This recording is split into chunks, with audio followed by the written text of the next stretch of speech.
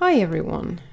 Before I begin today's guide, I'd like to announce that last week we passed 100 subscribers. Yay!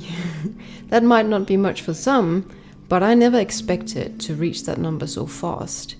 It feels like only a few weeks ago when I had 5 followers and I was impressed anyone wanted to watch these videos.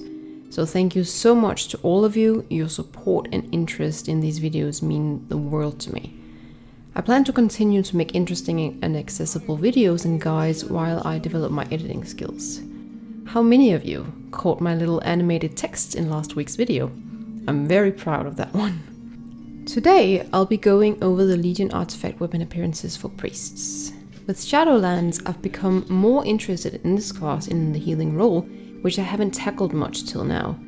Usually I prefer to hit things. Priests have a very classic aesthetic, except for the Shadow Priest, which I think is an incredibly interesting spec that I haven't seen in any other games I've played. Usually, shadow magic is reserved for a mage or a sorceress. For this reason, and for the fact that Shadow Priests get a weapon which plays a major role in the Battle for Azeroth expansion, I'll begin this guide with this spec. Xal'atath, Blade of the Black Empire, is connected to the old gods and has a mind of its own. As such, Shadow Priests must take great care not to listen to its treacherous whispers when wielding it, as they did in Legion. This artifact weapon is a dagger and is accompanied by the Secrets of the Void in your offhand when you equip it. I could tell you the whole story about Xal'atath if you allowed me, but for now I'll simply read what the artifact book has to say about the blade. An ancient and terrible force trembles deep within Xal'atath, Blade of the Black Empire. Though this dagger can serve as a powerful tool for those who wield shadow magic, tread cautiously. Xal'atath has a mind of its own. Ignore its maddening whispers. Do not trust the lies it spins. Take from it what you need, but always remember that the dark presence in the blade is not your ally. This has got to be my favorite artifact weapon out of them all, and I was so excited to see more of it, so much of it in fact, in the BFA expansion. It is actually one of the reasons why I've grown so fond of Shadow Priests. Shadow Priests first unlock Xal'atath, Blade of the Black Empire, in a space blue tint when they embark on their class hall campaign and choose to pursue this artifact weapon. Afterwards, the other 3 colors are unlocked as follows. When obtaining one of the Pillars of Creation and returning it to your class hall, you unlock the purple tint. Each pillar is a reward for completing the entire questline in one of the Broken Isle zones. The Aegis of Agrimar from Stormheim, the Hammer of Casgarth from High Mountain, the Tears of Elune from Val-Shirar, the Tight Stone of Golganath from Azuna, or the Eye of Amonsul from Suramar. The green tint of Xal'atath will be unlocked when you recover Light's Hut and bring it to your class hall.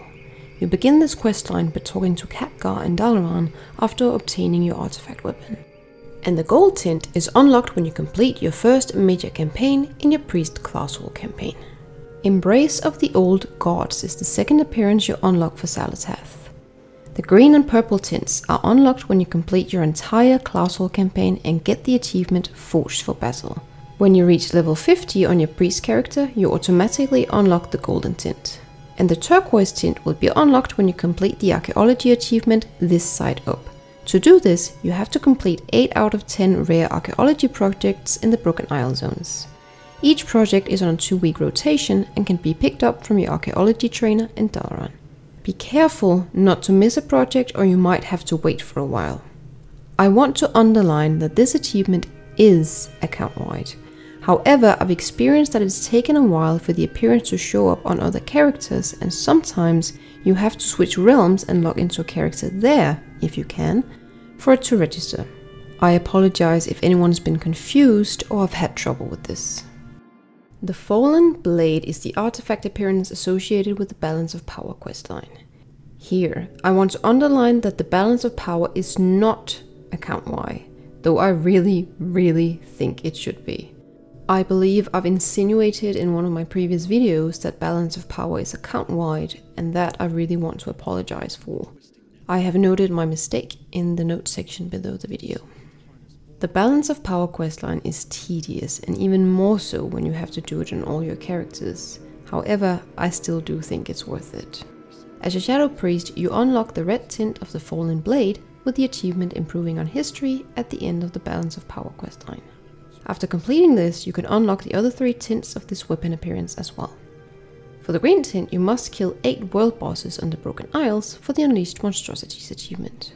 The purple tint is unlocked when you complete and time a 15+ mythic keystone dungeon in the current season, that's currently a Shadowlands dungeon, and by earning the achievement Glory of the Legion Hero, which requires a list of Legion dungeon achievements, you unlock the brown tint of the Fallen Blade. Vision of Madness is my favorite Xal'atath appearance, so I'm really glad I'm no longer afraid of PvP as I used to be, because this weapon appearance is tied to PvP honor levels. The purple tint of Vision of Madness is unlocked when you reach honor level 10. At honor level 30, you unlock the green tint. The turquoise tint is a reward for reaching honor level 50, and by honor level 80, you unlock the gorgeous white tint. By completing the Mage Tower challenge back in Legion, Shadow Priests were rewarded with a Twisted Reflection appearance in green. The Mage Tower was a feat of strength and is no longer doable. Thus, for those of us who didn't complete it back then, Twisted Reflection is unfortunately not obtainable. However, for those who did complete the Mage Tower as a Shadow Priest and unlocked the base tint, you can still today unlock the 3 other tints. To do so, you do the following. For the golden tint, you have to complete 10 different Legion dungeons. You can run these alone or in a group and on any difficulty of your choosing. For the purple tint, you must win 10 rated battlegrounds after unlocking Twisted Reflection, and for the blue tint, you must defeat Kil'jaeden on heroic difficulty. Claw of N'Zoth is interesting. That dangling eyeball sure is something else and symbolizes the old god very adequately. This hidden artifact appearance is unlocked with the item Claw of N'Zoth, making it seem to me that what you end up wielding is actually N'Zoth's claw. If he has any of those. Does he? The text accompanying the item reads this: "Eyes blinding, flesh pulsing, it is very much still alive." Lovely. The item drops from Il'gynoth in the Emerald Nightmare, the first raid released for the Legion expansion. The drop rate is rather low at 0.6% however, so it does require some patience and luck. Luckily, obtaining the item is all that is needed for you to unlock the Claw of N'Zoth for your Shadow Priest character. After unlocking the base red tint of Claw of N'Zoth, you unlock the green tint by completing 10 different Legion dungeons. You can do this by yourself or in a group on any difficulty. The purple tint is a reward for completing 200 world quests anywhere between Legion and Shadowlands. And lastly, the red tint will be unlocked once you kill 1,000 enemy players of the opposite faction. Holy Priests are as classic as priests come. Holy Light and Smite are base spells, and this class is all about glowing light and angels, which I actually appreciate and like in its honesty, even if it's not up my alley at all. Holy Priests get the staff Ture, Beacon of the Naaru, as their artifact weapon. If you know just a little bit about the Naaru, I probably don't need to say much about Ture.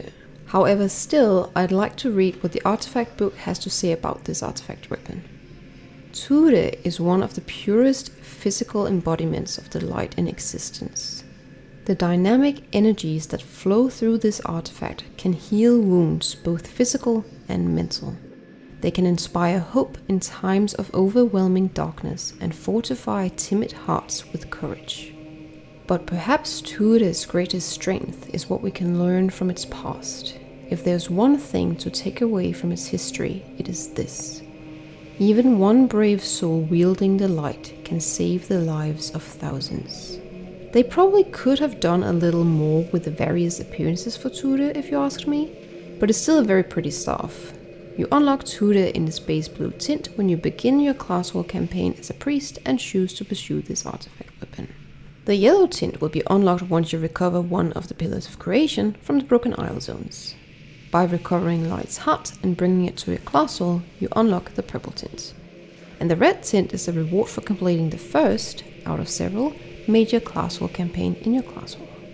Banner of Purity is unlocked once you complete your entire Priest class hall campaign with the achievement Forged for Battle.